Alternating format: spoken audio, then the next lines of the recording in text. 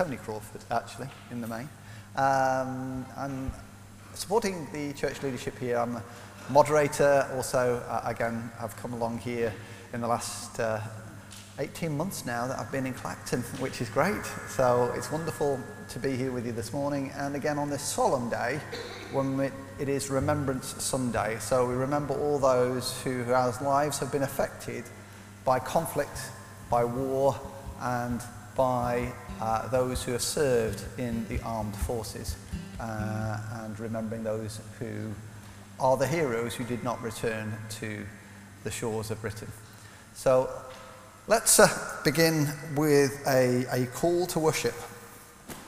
And my focus this morning is about peace.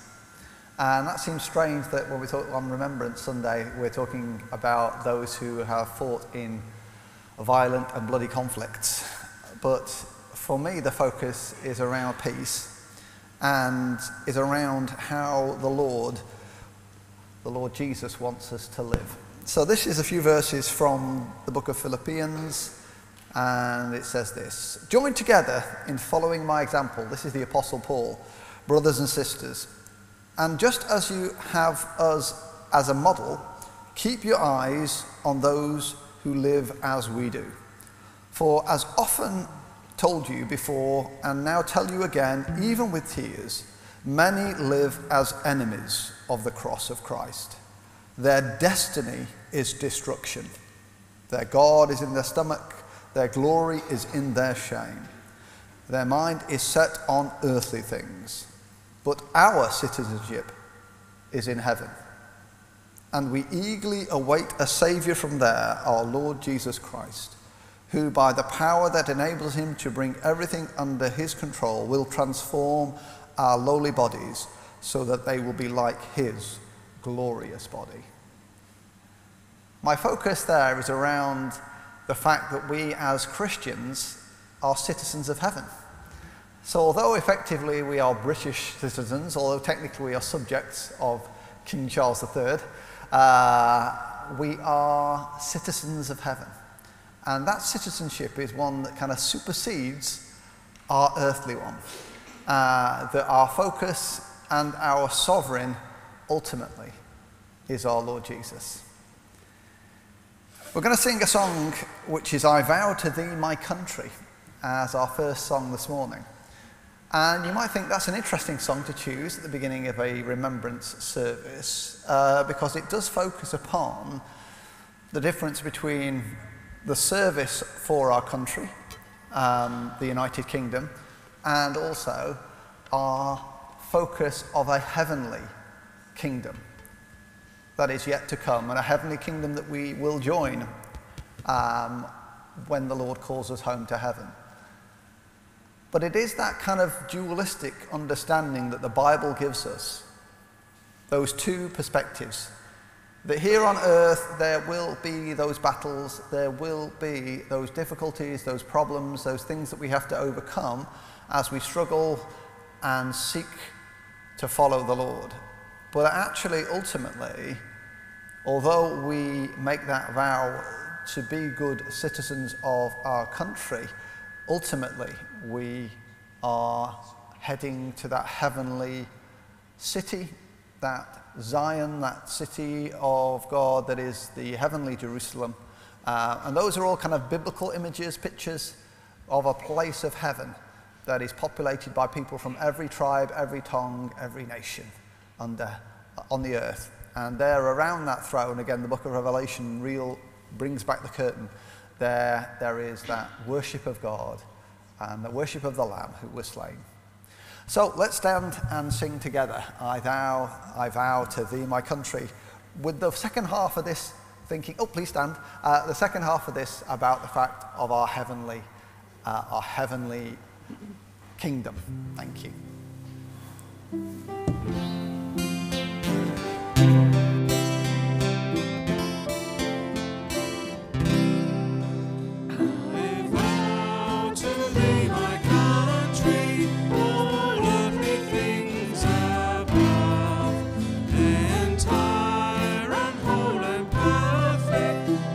Service of my love, the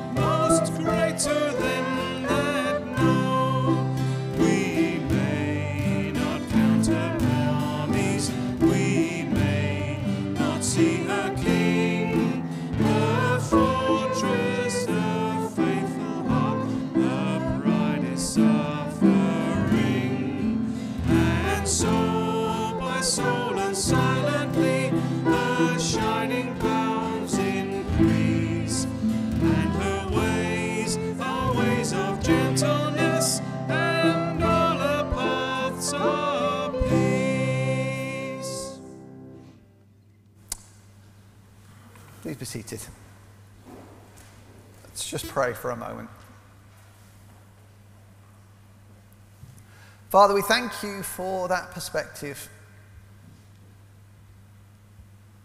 that through the battles and difficulties of this life, Lord, you are with us and that you hold us, and that we have that one focus on our Lord Jesus Christ, the author and perfecter of our faith, as we run this race with perseverance and want, Lord, again, to join that great crowd of witnesses in heaven, worshipping you and knowing that immensity of love that you have for us, and how here on earth we share and can share with others that love that we have found in you, Lord Jesus.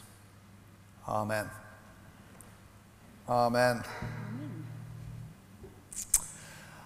I was going to talk to our young people, but they're all at the cenotaph today, which is great.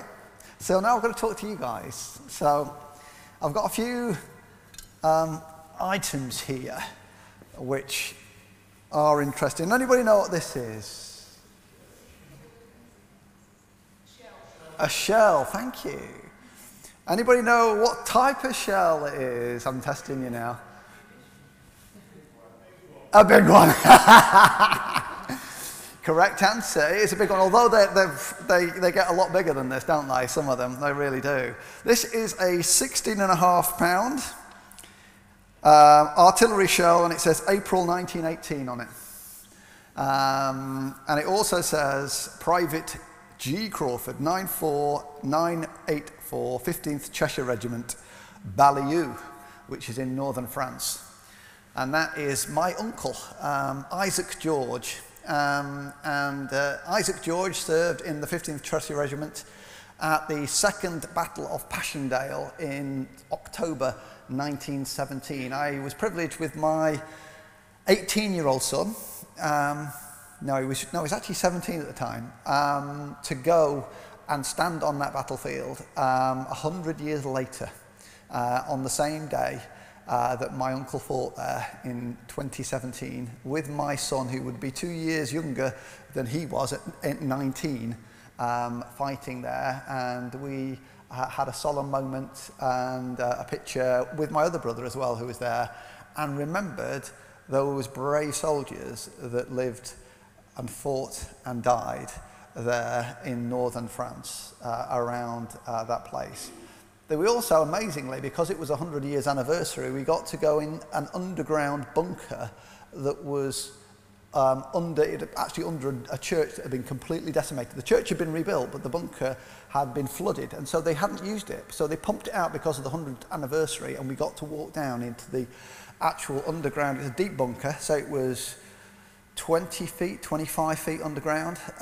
So we had to go down these stairs and to sit in the rooms of the soldiers that had been there, and there were still some of the bits of shells and other bits and bobs that had all obviously turned and rusted under the ground. And it was a real sense of, wow, these soldiers were really in a horrendous and terrifying situation, bombarded by the artillery again and again and again.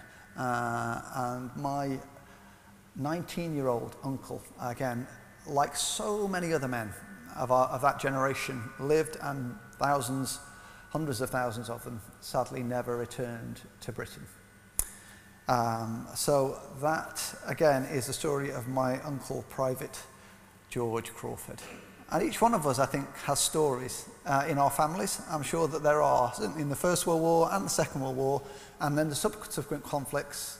Again, I was speaking to a worker earlier on in the year who sadly was involved in the Gulf War and then through into the Iraq War. Sorry. And he told me a very horrible story about having to fight his way into a camp on Christmas Eve, Christmas Day, 2005, and the horrific stories of how he had to release prisoners whose some whose body parts have been nailed down to stop them escaping. So, yeah, not nice at all. And that was the Iraq war that wasn't so far away. The scars that, again, those who fight in these wars have to carry around in their heads for generations and years. Let's just pause a minute and we're going to pray. Then we're going to have a time of worship and reflect on those things. And I'm going to talk to you about this in a minute, okay? And we will, again, think on. Father God, we thank you. And we remember just for a moment again all those who have been caught up and whose minds have been scarred by war and the violence and evil of war. And Father, we just pray now for the healing of those people whose minds are damaged, that you, Lord Jesus, will help them, their emotions, their mental pathways, to find healing, to find peace, to find solace, and to know hope in their lives, Lord. Amen.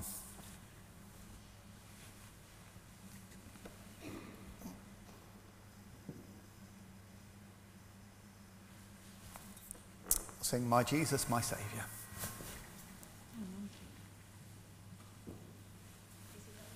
Oh, is it? No, it is, sorry, yeah. Sorry, Karen. Back to notices. Yep, you're allowed.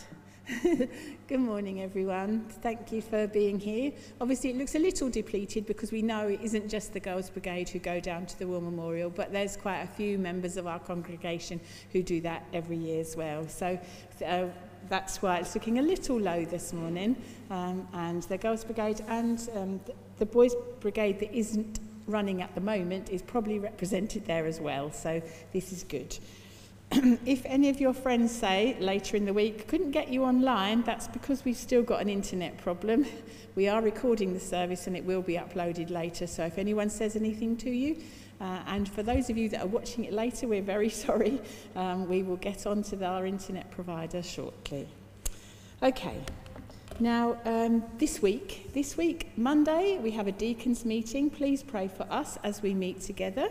And then on Wednesday, it's house group day this week. So those of you that meet here in the church at 9:45, that will be running. And the evening church meetings as well, 7:30 normally. But please check with your individual leader to make sure that that's running and that that's the time you're expected to attend.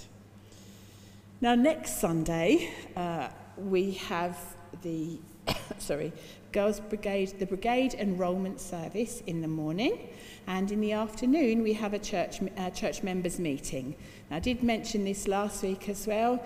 Very important meeting because there's two important things to do. We have to say yes to the church profile so that we can go ahead with our search for the minister, and we also have the election of deacons to do. The people who are being voted for this time, because their term of office has come to an end and they've agreed to stand and have been proposed again, are Heather, Pauline and Elaine. And if you can't come to the meeting next Sunday afternoon, you are a church member and you want to vote, I have got some postal votes. I'm sorry, I should have said that last week and I didn't. So much going on. But I have them with me. So if you wish to do one, then to do a postal vote, then please come and get it from me today so that it can come back by next week, and that will be fine. Okay, hopefully that's understood. Then we're going to have a bring and share tea together after the church meeting. So that will be a nice time of chatting and fellowship with each other as well. Now, there's a few things for the future.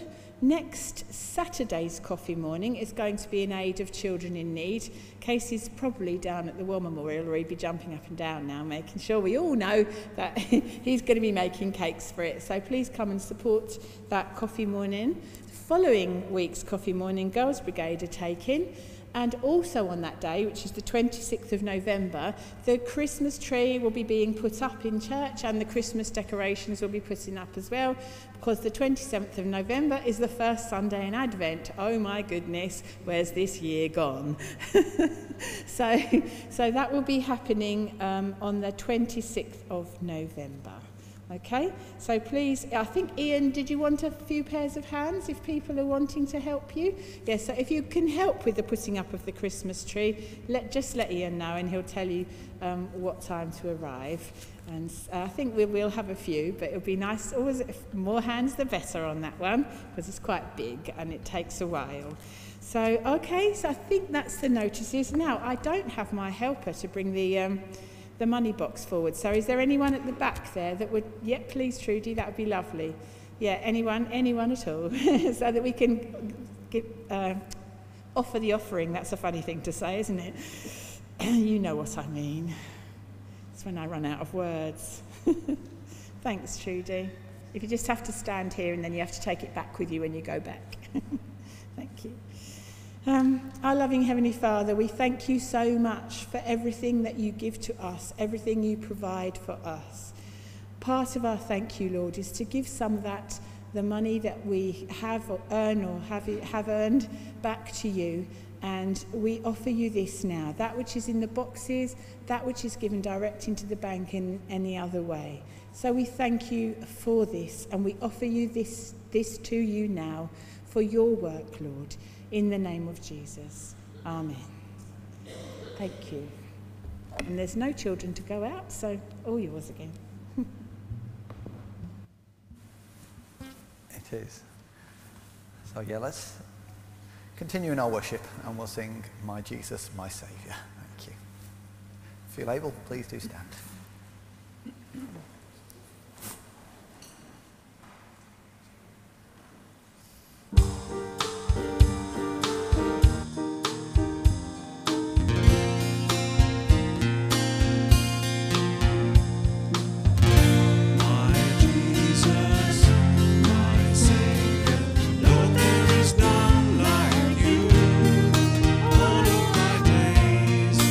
I want to praise the wonders of your mind.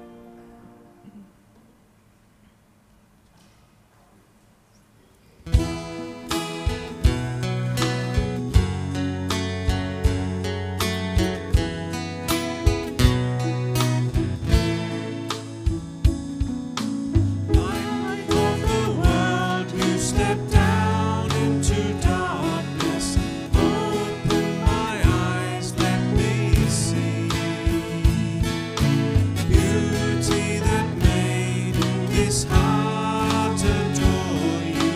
Hope of a life spent with you. So here I am to worship, here I am to bow down, here I am to say that you're my God. You're altogether lovely, altogether worthy, altogether wonderful to me.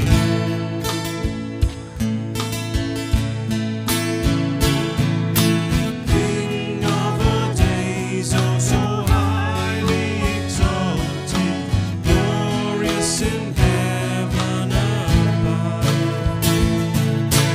Humbly you came to the earth you created, all full of sin became poor. So here I am to worship, here I am to bow down, here I am to say that you're my God.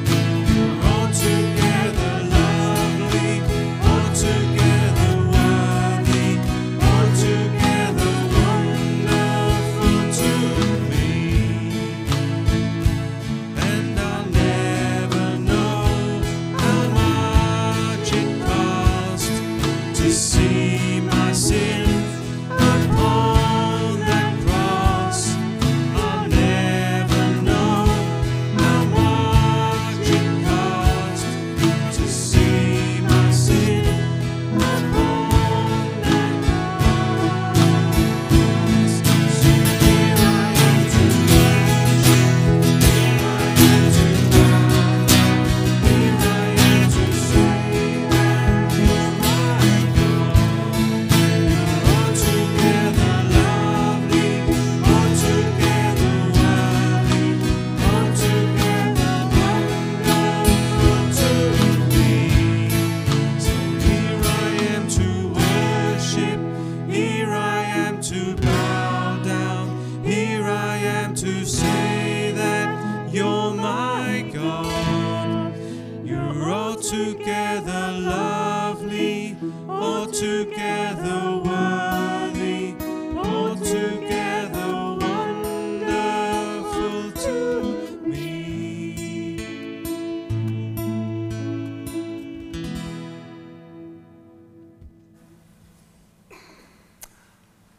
Please be seated.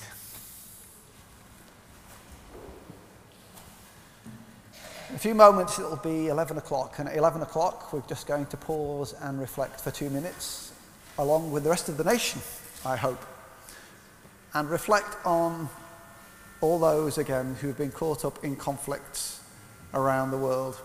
It's interesting that we wear the red poppy today. After the First World War, there was a period of time when lots of the widows wore white poppies. And the reason they wore a white poppy was because they believed that the First World War was the Great War, the war to end all wars, and actually they wanted peace, and the white poppy was a symbol of peace. I've looked back over a few years and looked at my family around the period of the First World War, and one of my family members, on their death certificate, this was a mum, had the words war worry. And my brother-in-law said that that was quite common in the 1920s and the 30s, that women who had lost husbands, sons in the First World War simply worried themselves to death, and that was what the doctor put on their death certificate. And so the consequences of war are immense. And we think today about the fact that there is a European war again in Europe, in the Ukraine, and the horror and catastrophe that is faced by millions of Ukrainian people because of the invasion of Russia and the terror that they have faced in light of that. And that, sadly, is just one of many other incidents around our world, those that we know about, those that are more hidden, where men and women are forced and violated into situations of harm. And so we hold on and think for a few moments about that. This whistle has the words ARP on it. Does anybody know what that means? Thank you very much. This was owned by my uncle, the same uncle that fought in, I think, in the First World War, was an ARP warden in the Second World War. His brother also worked on radar for the RAF. So one of my other uncles was an RAF radar specialist, which of course was very important in the 1940s. He left his job and did that and served for 5 years in the radar of the RAF. But this is an ARP, it's a warning that a bombing raid is about to come. My family originally come from South Cheshire and from Crewe, and in Crewe there was the big railway works, which was quite heavily bombed, and so he would go and be part of the air raid wars around the Crewe works and also the Rolls-Royce aircraft, Rolls-Royce, which was making aircraft engines at that point during the Second World War in Crewe, and would sound this whistle. But this whistle also sounds very much like those whistles that the men who stood out and they said, you know, on the whistle, get out of the trenches, face the enemy. I'm going to think about that later, but I'm going to blow this whistle now at 11 o'clock, and I want us to think again for these 2 minutes about the fact of all those who have heroically given of themselves for the liberty and the freedom that we enjoy today, and that is a very precious thing, something that we should not take for granted, and we should hold on to and understand the joy of a balanced parliamentary democracy. Even though at times we don't like who's in charge, at least we have one, and that we have the opportunity to decide who is in charge of our country, which is, again, a positive and good thing. So let's pause a minute. I'm going to blow this whistle now at 11 o'clock. And we will remember those who have given of themselves so wonderfully and so bravely and so courageously in the service of this nation for the liberty of people.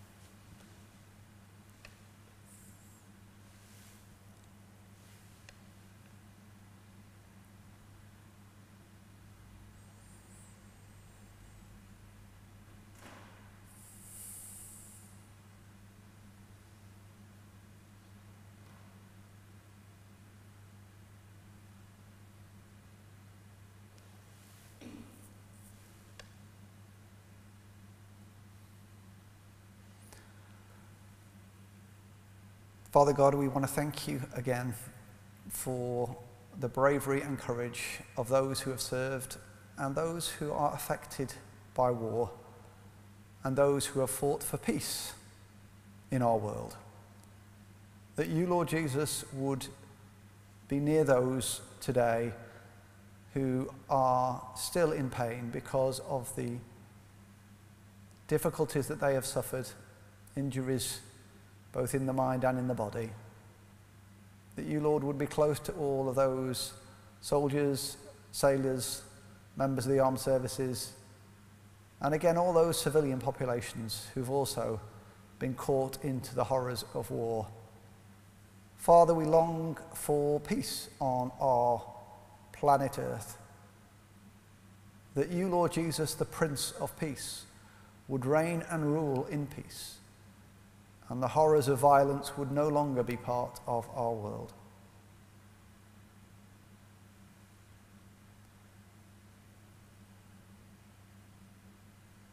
Father God, we do again pray for the people of the Ukraine and do ask again for peace in that nation. And Lord, we do also pray again for this fellowship, this church here, that you, Lord, would be near to all those who need that encouragement and blessing today. Again, we think of those who are affected in our family and need that healing and strength. For Sid in the care home, for Victoria's father who's recovering from hospital treatment. That you, Lord Jesus, would be with all those in our hearts and minds now who need that touch from you. And in a quiet moment, we lift all of those who we would like to see your encouragement and blessing in their lives.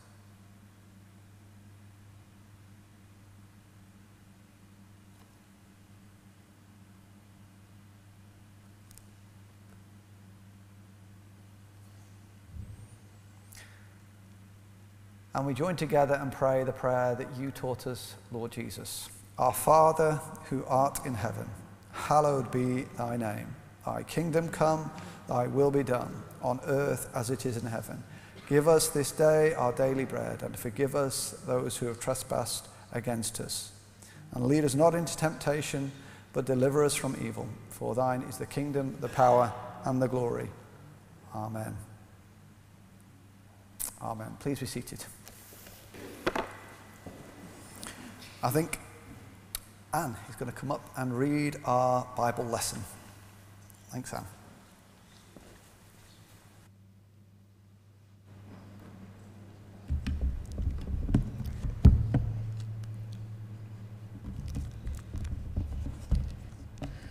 The reading is from Ephesians 6, verses 10 to 20.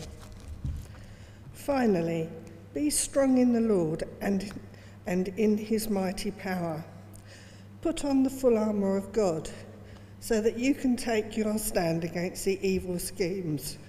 For our struggle is not against flesh and blood, but against the rulers, against the authorities, against the powers of this dark world, and against the spiritual forces of evil in the heavenly realms. Therefore, put on the full armour of God, so that when the day of evil comes, you may be able to stand your ground. And after you have done everything to stand, stand firm then, with the belt of truth buckled round your waist, with the breastplate of righteousness in place, and with your feet fitted with the readiness that comes from the gospel of peace. In addition to this, take up the shield of faith, with which you can extinguish all the flaming arrows of the evil one. Take the helmet of salvation and the sword of the Spirit, which is the word of God. And pray in the Spirit on all occasions with all kinds of prayers and requests. With this in mind, be alert and always keep on praying for all the Lord's people.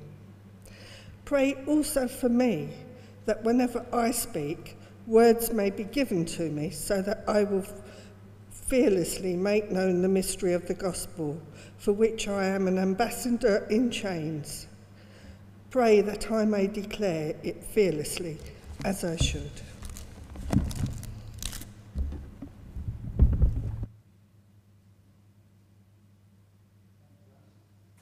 I'm going to stand again and sing All I Once Held Dear.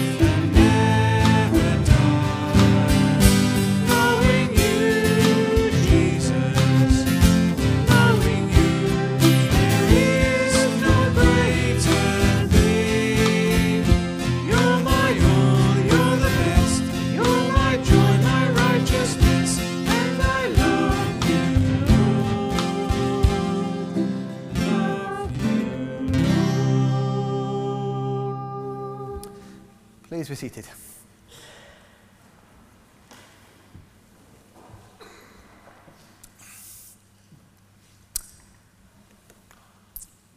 So, I just want to think for a minute about the armed services and what it means, in a sense, for those who have joined the armed services. My uncle, as I say, was an 18-year-old young man in late 1916, early 1917, and he had the opportunity to go to university. He would have been the very first person in our family to go to university. However, the First World War arrived just at the wrong point. He'd even managed to win a scholarship to do that, because of course in that period, if you had no money, you weren't going to go to university, no matter how bright you were. And the war came along, and he ended up joining, as I say, the 15th Cheshire Regiment. And I was thinking about the fact that for him, what was that like? There was obviously a great patriotic spirit there in the First World War, that people truly believed that the fight against the invasion and the power of Germany in the nations was something that was wrong, that they wanted to take over all of Europe, and that the free nations needed to fight against that. And there was a strong patriotic spirit, I think, in Britain, powerful at that point. And so he would have, obviously, as a young man, been kept that, and he would have gone along to the recruiting sergeant, and that would have probably been, again, for him in Crewe in Cheshire. And he would have gone to the regimental HQ, and there they would have said, right, let's give you a medical, and he'd got the medical, and then he would have been checked over, and now he was slightly shorter. So believe it or not, the regiment, which was the 15th Cheshire Regiment, was known as the Bantam Regiment, because they were slightly smaller than the average soldiers. They were about 5'2", 5'3", because you had to be about 5'5", I think, to be in the army at that point. Because, of course, it was the middle of the war and they needed more soldiers, they reduced the height size, and he joined. And he would be asked at that point to sign his name. There in a nice little warm office in the middle of Crewe, with his mates around him, cheering him on. Sign away, probably. And they did it in little groups, didn't they, of comrades together. And he would have signed on. Then what happens? Well, then he gets his call-up papers. You will arrive at such a point, and you will go to this barracks, and you will then head here. So then he does that. Then they would have been put on a train. Lots of them were at Crewe, of course, the train station. He jumps on a train, waves goodbye to the family that he loved, and off he goes, probably into the south of England to a barracks, Aldershot or somewhere down there. From there, he then heads off across to what was kind of a boat train thing, which wasn't in Dover, it was in Folkestone, I think. It was further up. And they would then go across from there, and he would be trained and everything else, all in England. So it would all be in barracks and tents and what have you. And then they'd be stationed near the coast, go to northern France. Then they would get off the boat, they would all go through little places and towns, all the way to the front. And all of that training, all of that equipment, and that decision he had made by signing his name. When he is in that trench, it's pouring down with rain in the muddy Second Battle of Passchendaele in October 1917, when his commanding officer stands up behind him and says, "Right, lads, bayonets, fix bayonets, on the wall." Did he have an opportunity at that point to say, "Ooh, this isn't a good idea. I have made a mistake here. I don't think I'm going to do what my commanding officer just told me to do"? Do you think he said that, thought that? No. He was trained, one, that he did exactly what his commanding officer told him. There was no questioning. And the interesting thing, I think, for me as a Christian, part of my journey and movement into Christian faith was about the fact that when my commanding officer, the captain of the host, the Lord Jesus Christ, said, you know, do it, I signed my name away on it, in a sense, and was baptized and everything else. Then every day, the Lord Jesus blows that whistle for us, doesn't he? Right, today, new day, get out of the trench, Get up, move forward, advance against the enemy. The enemy being, again, the forces of darkness. So we're going to think about that verses that we read earlier, what is in them and how we can discern what God is saying to us. Because each day, our commanding officer blows that whistle. Every day, we get up and we work for Jesus. We fight for him in our lives and seek in our lives to be people who stand. Fighting to discern the deeper things here. Paul quickly says, finally, be strong in the Lord and in his mighty power. Put on the full armour of God so that you make your stand against the devil's schemes. For our struggle is not against flesh and blood, but it is against rulers, authorities, and powers of darkness, and against spiritual forces of evil in the heavenly realms. So all of that darkness that we experience here, that prejudice when people hate us for whatever reason, or when people are pushing people away in terms of not helping and supporting them in ways which is kind and generous and loving and supportive. There's so many things that impact our world, aren't they, in that way, that we as Christians have to make decisions every day to live for Jesus, because we stand against the enemy. We stand against the forces of darkness that would seek to bring hate, injustice, bring oppression, bring again, fear and division into our world. All of those forces are the forces of evil. And our fight is against them. And here, Paul says to us, when you've done all that, stand. And that's an interesting thought, isn't it? He's not asking us really to do things that are difficult. He's asking you to stand up for love, for peace, for grace, for forgiveness, for hope, for joy, for kindness, for love. All of these things which have been part of our lives for so often. And it's interesting here that the Apostle Paul uses a military illustration by looking at the elements of armour that the Christian is to wear every day, put on that armour. Why? Because he wants us to be equipped. But Paul, in first century Christianity, uses that illustration, but he actually doesn't want us to be soldiers. And there is an interesting position for Christians at that point, because the soldier, his senior, ultimately was Caesar. And at the beginning of Romans, Paul very clearly says, Jesus is Lord. And the reason he says Jesus is Lord, and we say to each other, Jesus is Lord, we say it in a kind of a little bit of a little kind of, an ordinary way today, don't we? Oh, well, Jesus is Lord, that's great. And so we say it in a positive, really good way. The difficulty is for first century Christians, the Christians that Paul was writing to, every day, if they saw a Roman officer or a Roman official, they would say, Caesar is Lord. The greeting, they wouldn't say, hello, how are you doing? When they met people in the street, they would say, Caesar is Lord. That would be their greeting, because they wanted to express their agreement with the Roman Empire, all the things that were going on in Rome, everything else. They would say, Caesar is Lord. The difficulty is, of course, for Christians, could we say that? No.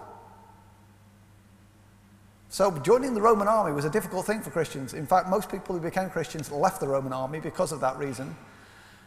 And for Paul, when he says Jesus is Lord, that is in contradiction to the statement that was made by lots of Roman citizens of the time, which was always Caesar is Lord.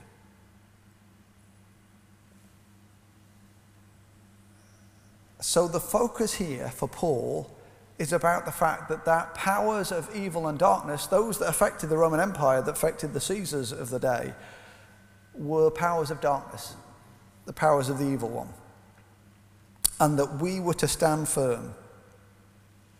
So, one of the things about where we are today and how we stand is that we live in a point whereby there are so many people that are stepping away from Christian faith and are deciding that the heritage of Christian faith isn't something they want to engage with anymore. One of the difficulties of our age is the fact that people no longer see Christian faith as something culturally that they would want to assign themselves to. Culturally, the Christian faith is seen often now as being old, irrelevant, no longer part of modern family British life. And so when we stand and we show people God's love, and we say to people in a generous spirit, in a kind spirit, that actually we're doing what we do because we want to demonstrate that love that God has placed in our hearts. That simplicity is that statement against this world that says that Christianity is irrelevant now, and the fact that actually we no longer have to do the Christian thing, which has been part of the culture of the nation. One of the neighbours that I see quite regularly, I was with him on Friday, because he knows that I'm a vicar, as he calls me, he always throws at me, whenever we talk about faith, so why is it that babies die? Why is it that bad things happen to good people? Why is it that there's so much suffering? Why is it that Russia has invaded the Ukraine and all the people there are being put in danger and killed?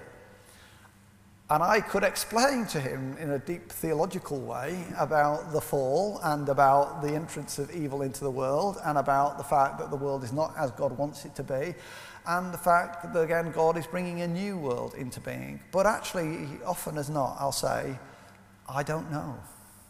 I cannot easily explain to you why evil exists in this world. Why at the beginning, in that story from the beginning of Genesis, evil entered the world, why that snake tempted Eve and then Adam, why that happened. All I know is it happened, and that's part of the reality of our world, and suffering and death is the tragedy of the human existence as God has given to it as the minute, but that actually in Christ we have hope and we have a future. And we have to understand a little bit about who we are in the battle. We are people, we are Jesus' people. I don't know how many of you have been along to any of these battle reenactments. I once went along to a battle reenactment of the English Civil War. And it was really interesting because they had all these guys dressed up in their gear, and they had these 20-foot pikes, and they had these muskets, boom, boom, boom, boom, boom, and they were firing bows and arrows, and they had the Romans, the royalists on one side, and the parliamentarians on the other. And the royalists were, "We stand for Charles and the sovereignty of the monarchy." And on the other side were the parliamentarians, and they shouted this, and I thought, oh, I never knew they did that. "Our king, the only king we have is Jesus," shouted the parliamentarians. And that's a kind of an interesting thing, because of course in the Civil War you had to choose between the king and parliament. There was no middle ground. And that's the tragedy and nature of a civil war. But that they thought, and they believed, and they proclaimed that they were not going to have a king, because the only king they needed was Jesus.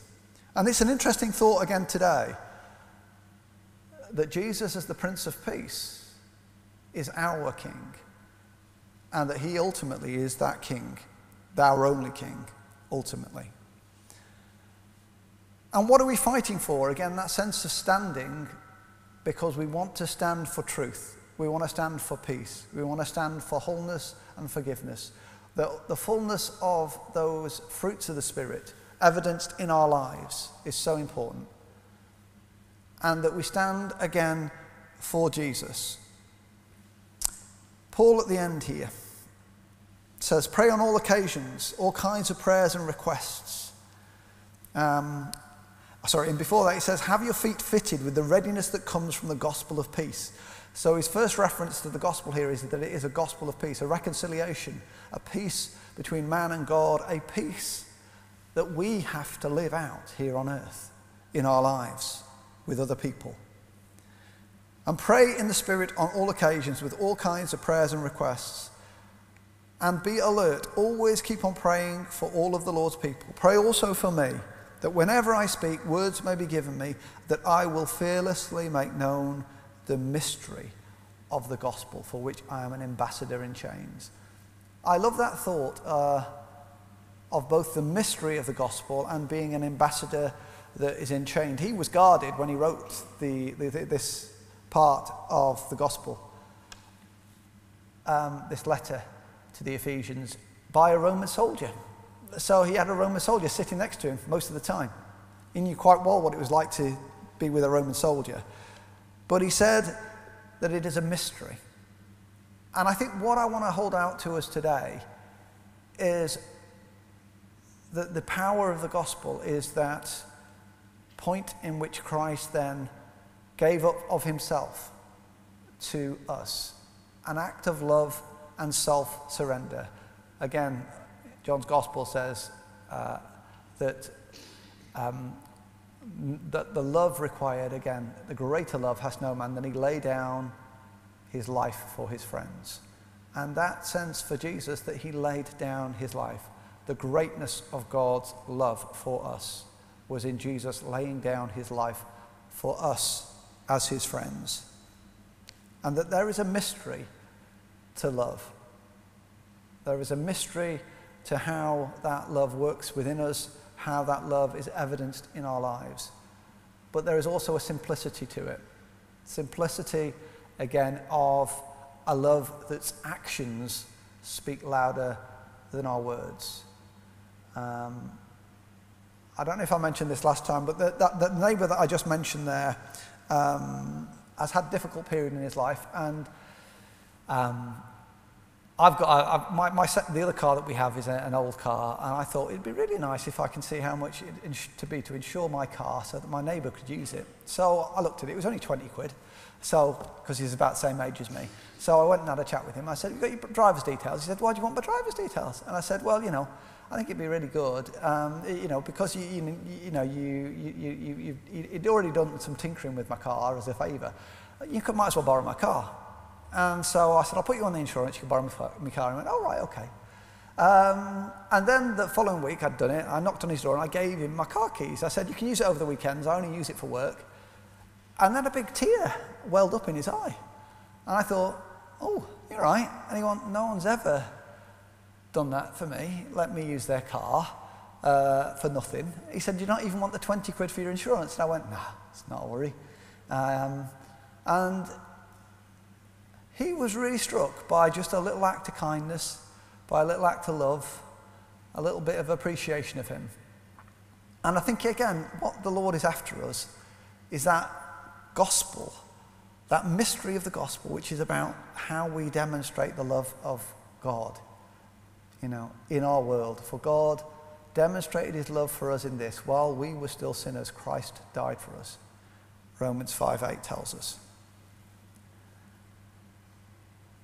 And so, back in that trench in the First World War, when the whistle is blown, as it is for us all every morning when we say hello to the Lord Jesus, when we make sure that decision that we have made to follow the Lord, that means that then our lives have to be different. We have to demonstrate that we are followers of Jesus by how we live, by the goodness of God in our lives, and by the hope and the peace and the joy that should be the hallmarks of our lives, so that others will know that when we stand, and again, we all stand in different ways, the uniqueness of Jesus will be seen in us and through us and touch other people. Let's pause and let's pray. Father God, we thank you for our Saviour Jesus. We thank you for the fact that he gave up his life for us in love, because that love that God, the Father, the Son, and the Spirit had for each one of us was such that they all suffered in the terror and horror of the cross. And we thank you, Lord, that in and through that you know, Lord, the bitterness of life and the difficulty of life, and yet you stood and you worked through it and you came out the other side in the glorious resurrection, proving to us all hope and life through death, and that awareness that we, again, can live for you each day, knowing that you are with us. Thank you, Lord. Amen. Amen. Let's stand and sing our final hymn, which I think is God Our Help in Ages Past. It is good. Let's stand and sing.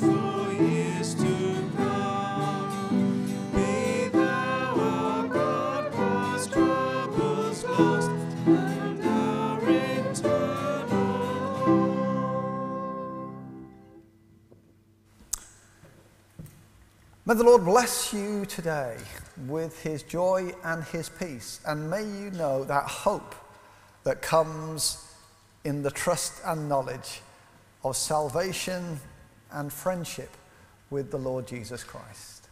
Amen. And they say the grace to each other.